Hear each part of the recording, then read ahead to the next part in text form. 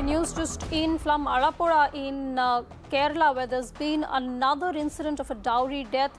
A 19-year-old has been found dead in her in-laws' house. The victim has been identified as Suchitra. She'd married Vishnu, a soldier, on the 21st of March, and her husband had gone back to Uttarakhand where he was posted. Now, Suchitra's family has alleged she was forced to take the extreme step over dowry harassment.